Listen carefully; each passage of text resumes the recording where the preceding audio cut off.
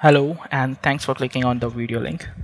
Okay, so today I'm going to talk about on a very interesting topic. So I recently stumbled upon it yesterday when I was watching Java Puzzlers, and in that I came across this PolygeneLubricants.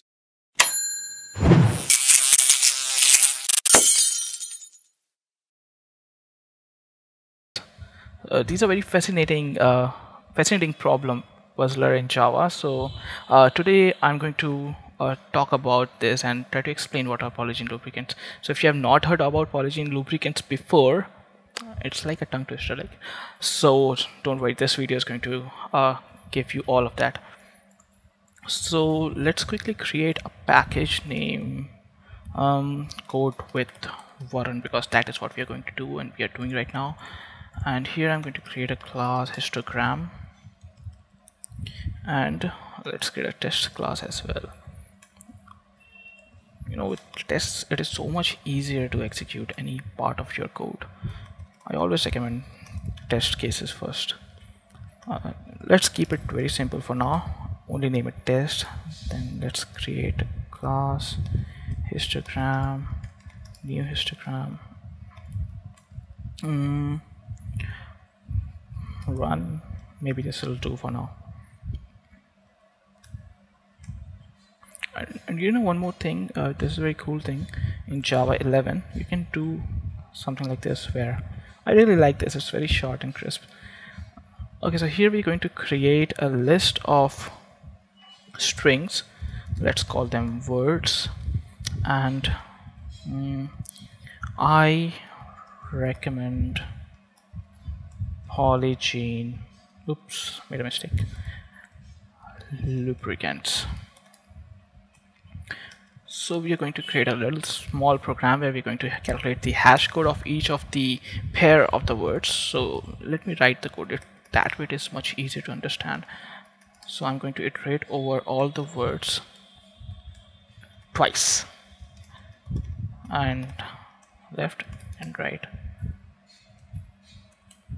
and we are going to create a pair of these words.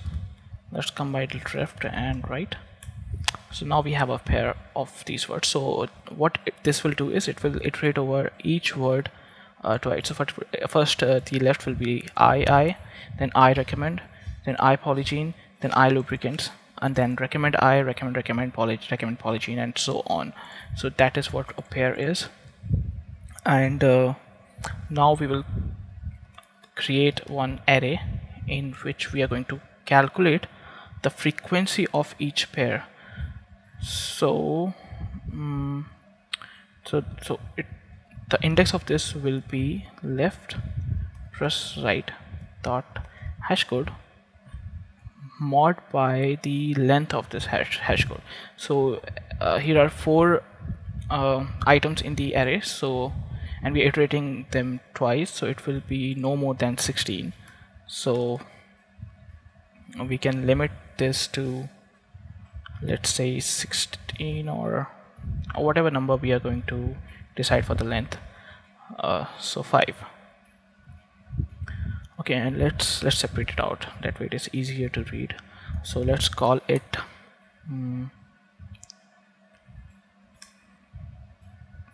bucket. Oh, I only replaced that part. So let's call this a bucket, and we will increment the whatever the number is there in that bucket by 1 every time we hit the same pair. And let's remove it and call it pair. That's why we created that variable. Okay, let's quickly create the histogram as well. We want this to be an integer array, and new int. So we limited the size to 5. Let's move it up.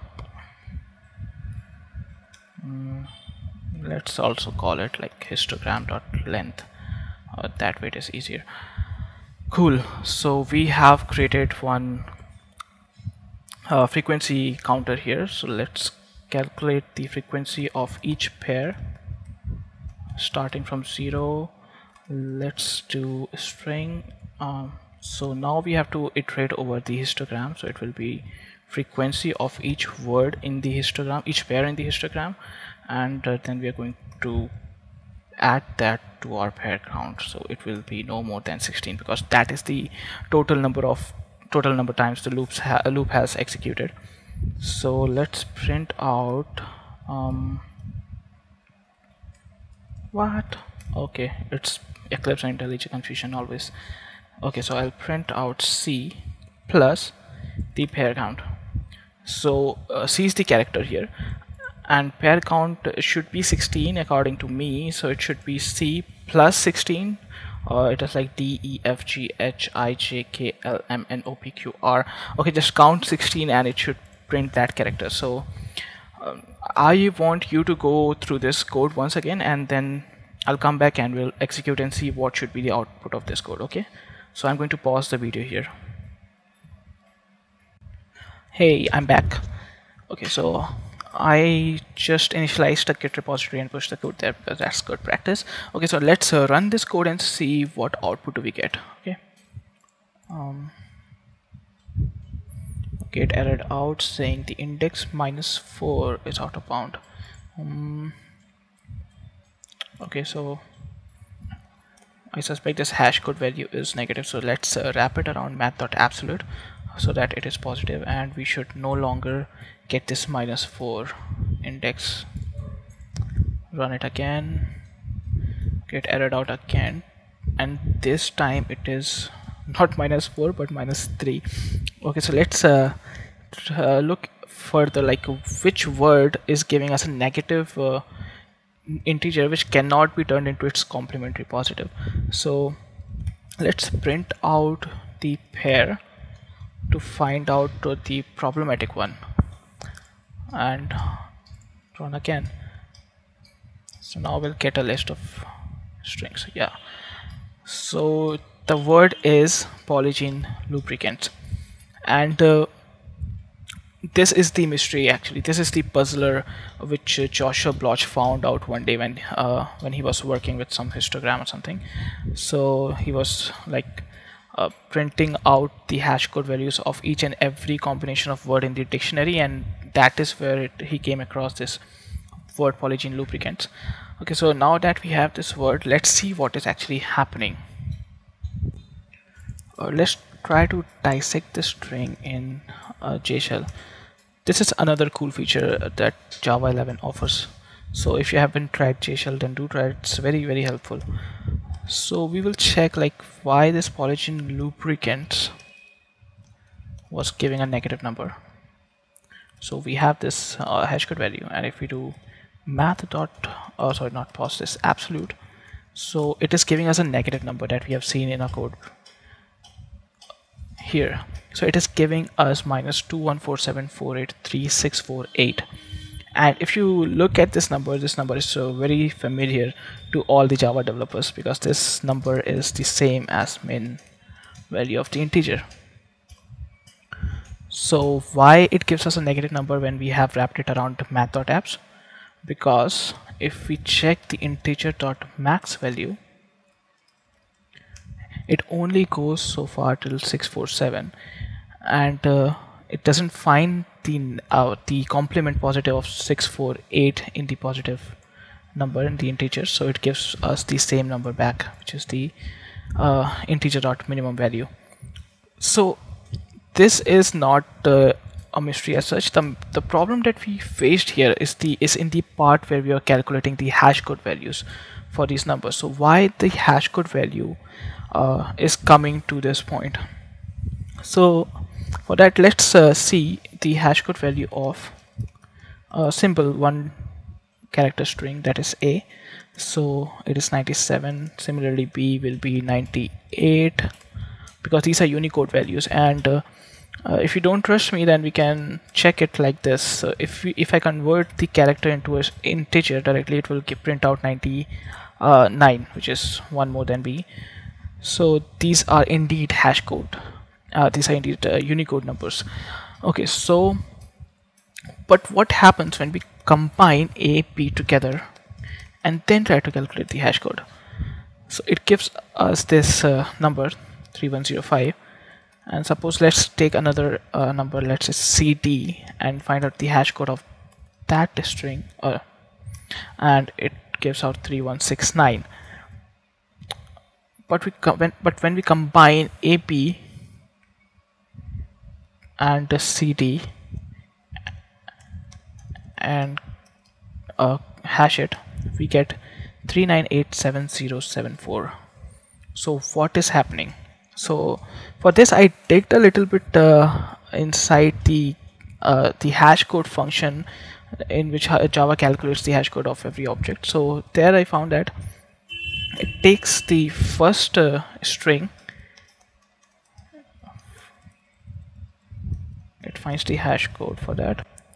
Okay, so the hash code of this number A, this string A, multiplied by 31 times the length, 31 power the length of the second string, which is 1, so we won't write anything, plus the string B dot hash code, the hash code of the second string. So it gives us 3105, which is same as AB. Now let's take AB hash code and combine AB with CD. So we will multiply 31 into 31 2 times, because the length of the second string is 2, which is CD, and plus the hash code of the second string. So it will give us 2987074, which is same as this one. So this is how it is implemented in Java to calculate hash code. So this is Horner's method of calculating hash code. This is a scientist who came up with this method, and it makes sure that the hash code which is getting generated will be equally divided in the space. So it should not happen that while calculating the hash code of one number, again and again you're getting the same number for different values. So that won't be uniform, that won't be even, and it will add up to the complexity of the program. So this method makes sure that the hash code which is generated for different values are perfectly uniform. Okay, so now we know like how this hash code is calculated. So can we write a program to find out all the polygene numbers present in a dictionary? So I think now with this knowledge we can write a program on that. So let's do that. Okay, so let's create a class and call it polygene finder. Just because of a lack of a better word, I just give it polygene finder here, and as always we'll create a test class for the same. Okay, so we'll write a simple test for this one as well. Let's say it should print all the polygene words, let's say, and then we'll create a class polygene finder. The object of this class, not test, and polygene finder dot print all. This makes sense. Okay, so we have this method here. So one way to print this is we can simply iterate over the words, and like we did before, we can iterate over the word twice and find out which word has the minimum integer value. The hash code of the word that has the minimum integer value is a polygene word. So let's do that. So instead of giving the word myself, we will read the word from the dictionary.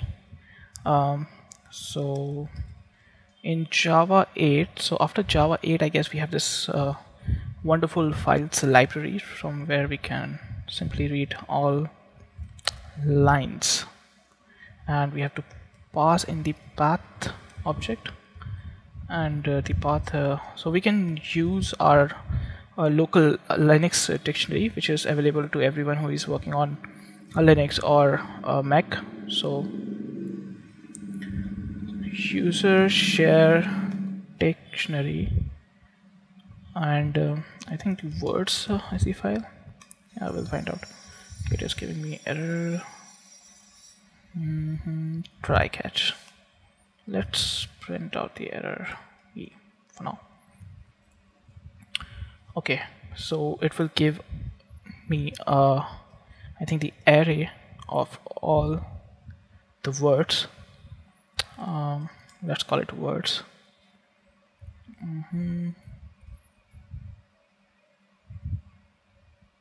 Okay, it gives the list of all the strings. No worries. So let's convert it into arrays. To array of string, we can write it like this. So it will give me the array of strings. So we have this array of words read from the dictionary. So as I was saying, the first and the most easiest way of doing this is by iterating over the words, and the same logic that we wrote before, and print out the word whose hash code value is same as the integer dot min value. So if we find any word that is that contains the hash code of which is same as the integer dot min value, then we know that we have found our polygene number, and we will print that string. So let's test out this, whether it is printing all the polygene finder words or not from the dictionary. Okay, it's taking time. So at least we have found the dictionary. This path is correct, otherwise we would have got the IO exception. Okay, it is taking quite a lot of time. Oh, finally we have our first polygene string. So if we go back to our J shell and we check the hash code, we will get the integer dot min value. Nice. So this program is working, but it is taking a lot of time. Let's pause it here and time this program, like how much time is it actually taking. So let's create a class called timer that will the constructor will take a runnable job, and we will record the milliseconds like before and after, and then subtract it, so we will know how much time it took to run that job. Now we'll say job.run, and then we will print out what should we print out? A total time taken and the decimal value in milliseconds. So now we will pass the time, which is system.current millis, subtract the start time. So the current time subtract the start time, will get the time consumed by this job in between. Awesome. So we'll go back and let's put it into a method, analyze word pair. If that yeah, I think that makes sense, right? We are doing that, and we will time it. So we'll pass this as a new runnable inner class, and inside the run method we'll pass our analyze word pair. Okay, what is this error? I think okay, I missed the bracket. Cool. So this is how we can pass the function. It will give us, it will print the time, how much time it took to run this program. So let's run the test again and see how much time it takes. And in Java 11 we can not in Java 11, since Java 8 we have lambdas, so we can write it in a very beautiful way, like simply pass in the function inside a lambda and give it words. That's all. This is like, I really like this technique. So okay, so I'm going to pause my video here because this program is taking a lot of time. So once it is done, I'll resume it again. Finally, it took 46 minutes to run this program. It was a mistake. I shouldn't have run this without optimizing this one. Oh my god. Okay, so to be precise, it took this many milliseconds. So if we go to a J shell and convert it into minutes, it's 2811. Oh my god, it took a lot of time. Okay, so it took 2811 seconds to complete, which is around 46 minutes. Okay, so I have committed the code now. So let's move forward and see how can we optimize this piece of code, because it took 46 minutes. That is not acceptable. In this we have two for loops, which is not good, and inside that we have this pair for which we are calculating the hash code, and this operation is very costly. So let's try to get rid of this one first. So we go back to J shell. Let's clear this. Oops, let's clear this thing, and if we take the word polygene, we get this value, and if we take the word lubricants, we get this number. So in order to calculate the hash code of this combined word PolygeneLubricants, we will have to do something similar that we did before.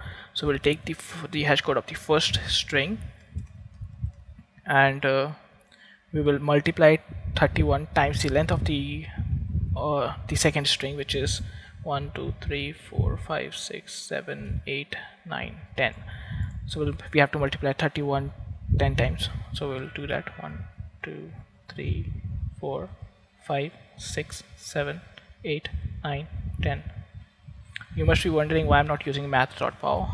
Just wait a second, I'll come to that. So if we multiply it by the hash code of the second string, we should get a integer a minimum value. Yes. So why I didn't do math dot power 31 times 10, because if you see if I do 31 times 2, it gives a double value back. So if I do this for a larger number, like a number like 10, it will start giving me a garbage value. That is because it overflows, and in the double value the overflow is different as compared to the integer. So that's why we cannot use the math.pow for this. We'll have to calculate the powers of 31 ourselves.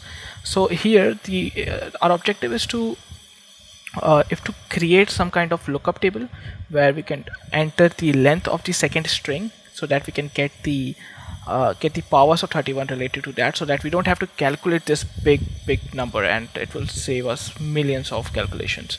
So I think this itself is going to be a pretty massive improvement in our code. So let's try to do that. So if we were calculating hash, so our hash is going to be left, so the hash code of the first string multiplied by the powers of 31, and this powers is dependent on the length of the right string plus the right dot hash code. This is the same thing that we just did in J shell, so this should work, right? So we can get rid of this pair here, or it's okay, we can keep it to print this, and in place of this hash code we can write hash. So if this hash is equal to the minimum integer value, then we'll print out the number, because we know that this is the polygene number. So now we have to work on this powers of 31. So let's create a field integer. It should be integer array. So let's calculate the powers of 31. So I'll go back to my test class. Let's create a function sandbox. That is what we are doing. Let's calculate the powers of 31. Goal starts with 1 till I think 64. The powers of 64 will be sufficient because we have 26 alphabets, and small plus capital it will be 26 plus 26, 52, and numbers. So I think 64 will be sufficient. And increment I, then x multiplied times 31. So it will give us the powers of 31. Then let's print that out. T with a comma. So x is that power of 31. Let's see what we get. This seems to be correct. Let's verify. We should get 29791 if we do times 3, 31 times 3, 29791, correct. And for the power of 2 it was 961. So yeah, I think this this piece of code is working fine, but we can do it in a much more better and beautiful way using lambdas. So we have this stream, there's a factory method, and it has this iterate which takes 2 parameters. The first one is the seed value, so we'll seed it by 1, and in the second it takes the lambda, like what you want to do with the numbers. So if we were getting x, we'll multiply it times 31, the same thing that we are doing in the loop logic, and then we'll limit it. We want only 64 powers. Then we can map it to object value of, so it will take that integer and convert it into a string, and then we will move out from the realm of stream to the collect realm. So for that we have this collect method, and we can join the result by comma. Simple. And to make it even more beautiful, we can remove this collectors, we can import it statically, and there we go. So we will have a string with powers of 31 delimited by a comma. So in this you get one more benefit, that you don't have the last comma that we had here. It will only have 63 commas, and it will automatically remove the last one. This is the benefit that we get from this joining. So now let's take it in a string, powers of 31, and let's print. I think we can remove this code, we don't need it anymore. So let's print out powers of 31. We should get the similar result. Yeah, 131.90 cool. So we're good, and you see the comma is not there at the end. I always prefer joining. So let's copy this entire string and put it here. So now we have a lookup for the powers of 31. So this code should be more optimized than before. It is not the highest level of optimization, but to start with, we have reduced a lot of millions of calculations. So it should be faster than before. So I'll just run it one more time and see how much time do we save. So just remember, the last time we ran it, we got 46 minutes 53 seconds, and this time I think it should be much less than that. Let's run it. So if it is going to take more than 20 seconds, then I'm going to pause the video again, and then I'll resume it back once the program has run successfully, but I'm sure that the time will be much less than what we encountered before. Okay, so already it has found the first string, which is a polygene. To verify, I know this is a polygene, but just to manually verify that this is equal to the integer dot min value. So these are the polygene strings. Let's see what happens. It is taking more time than that, so I'll come back once the program is done. See you. Bye bye. Hey, I'm back. So I left the code running, and I went somewhere, stepped out. So I came back now, and I committed the code and took the reading. So this time it took 40 minutes to run. and which was improvement, but not what I expected to be. I was thinking like it would save a ton of time, but that didn't happen, so we will have to move towards the second optimization. So we left the code in this condition. So here the further optimization that I can think of is in the second for loop. If we can find something that can reduce the second iteration, because I checked these words in the dictionary and it crosses 2.5 million. So there are approximately or more than 2.5 million words in the dictionary, and this outer loop is running for 2.5 million times, then this inner loop is running 2.5 million times, because for each outer loop it is running 2.5 million times. So that is the reason why it is taking so much time. Still, I'm impressed that it was completed in 40 minutes. But let's try to reduce this for loop. So let's go back to our J shell and play a little bit more about with this thing. I'll clean this up or let's reset it and start from the beginning. So we had a word polygene that gave us a hash code of this, and then we had a word lubricants that gave us a hash code of this. So the thing that we did to calculate the hash code of these two words is that we took polygene hash code and we multiplied 31 10 times. 2 3 4 5 6 7 8 8 9 10, and then we added the hash code of lubricants, which is $2. So this gave us a integer.min value. So can we do something like, if we know the hash code of this one and the length of the second word, can we find the second hash code without actually calculating it? So what I'm trying to say is, if we do something like min value minus $1, so we know that we are looking for this hash code, and if this code is present anywhere in my lookup table, then I know that this word is a polygene, right? So let's get back to a code and see if we could do something like that. If we could come up with a data structure that will enable us to pass this and get back this. So let's take this part where we were reading the words and go back to our sandbox.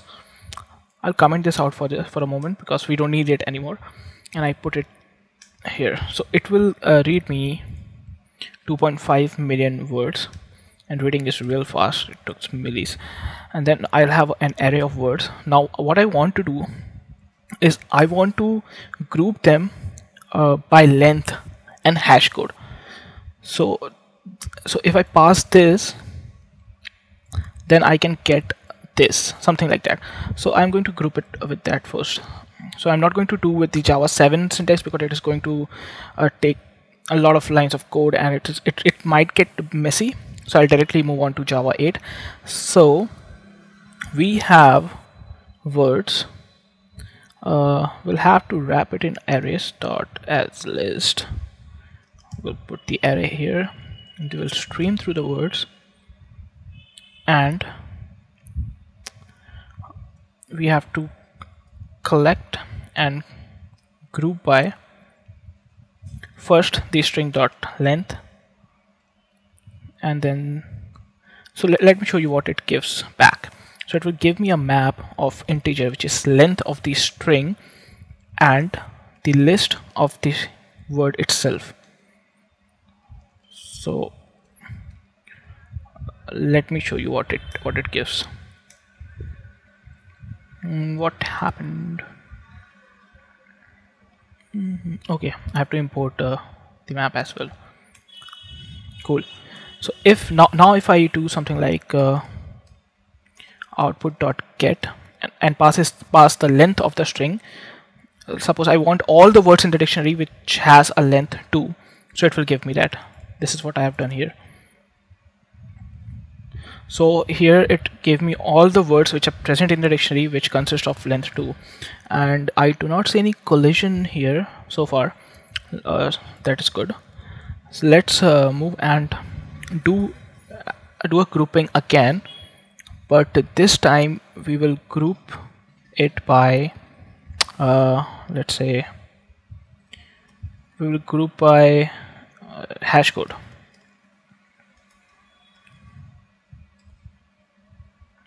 Oh, okay. I have to put it inside the grouping.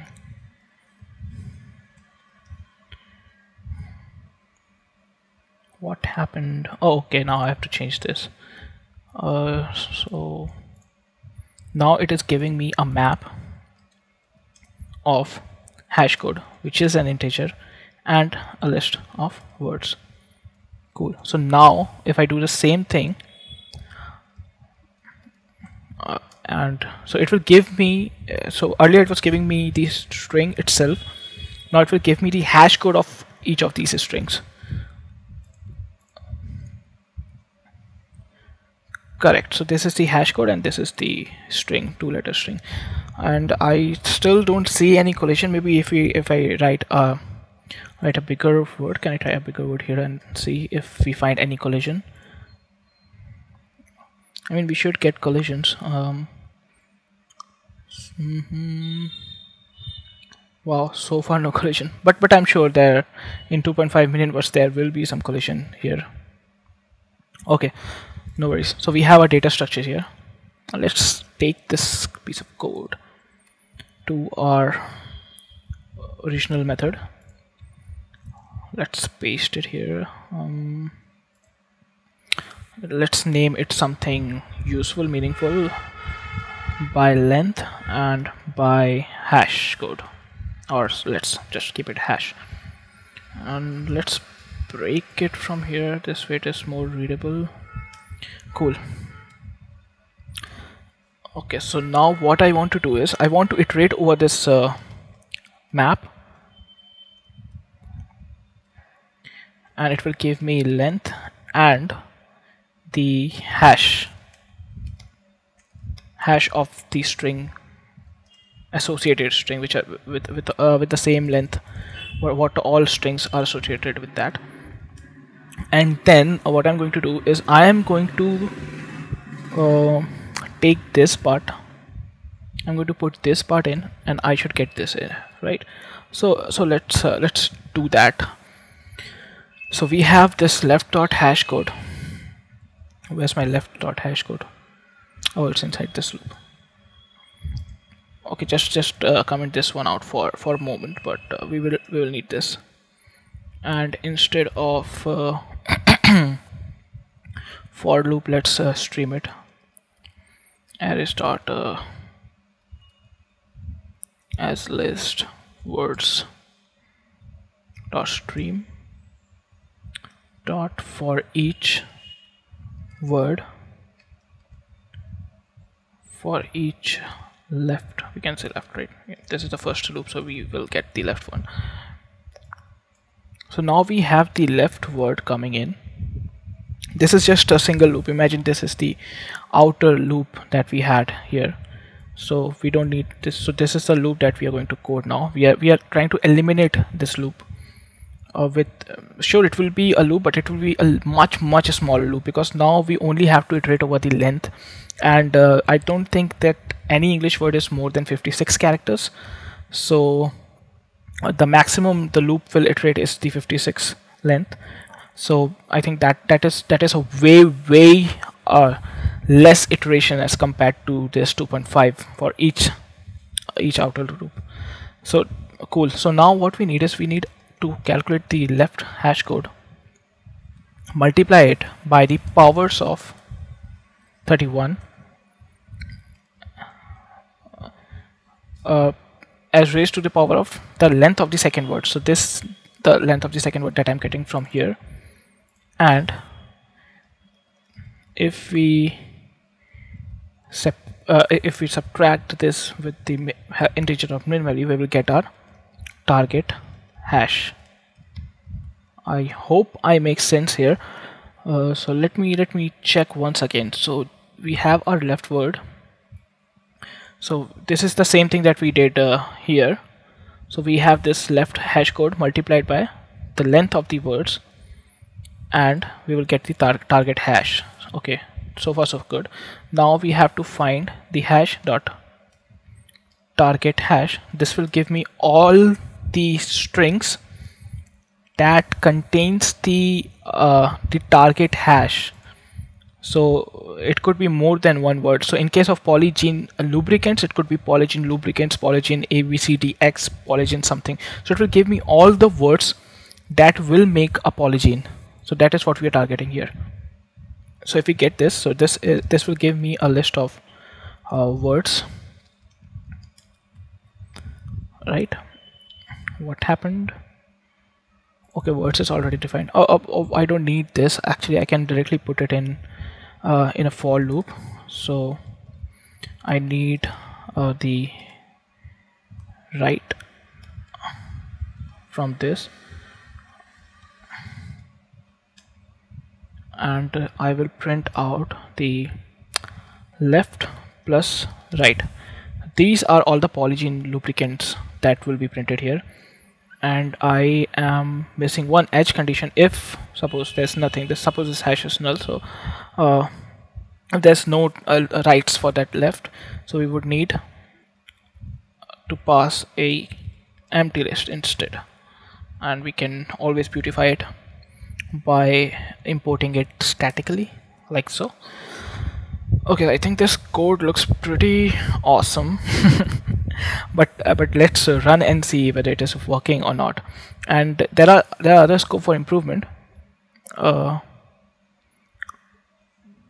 This is saying so we'll check that out. So now before running the program, I want to check my stats. So earlier it was 40 minutes, the original it was 43 minutes. So now let's see what and how much time it will take this time. So I'm going to run the program. Let's find out. Whoa, amazing. Only 518 milliseconds, and it printed out all the polygene words.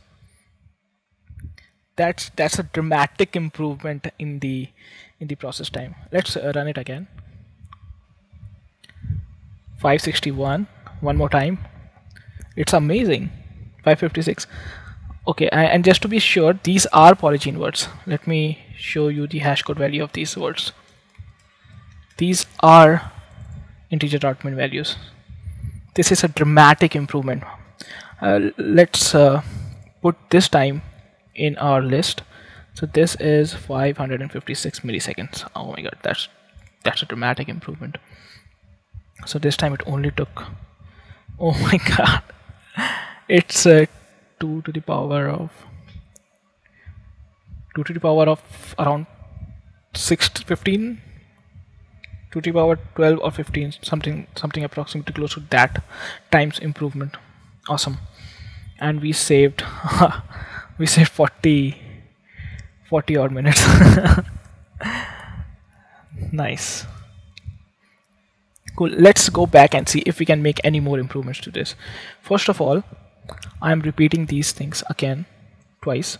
So let's it is giving me some suggestion. Maybe I can implement this. Array.streams. Cool. Nice. Let's see if this change helps us save something on this.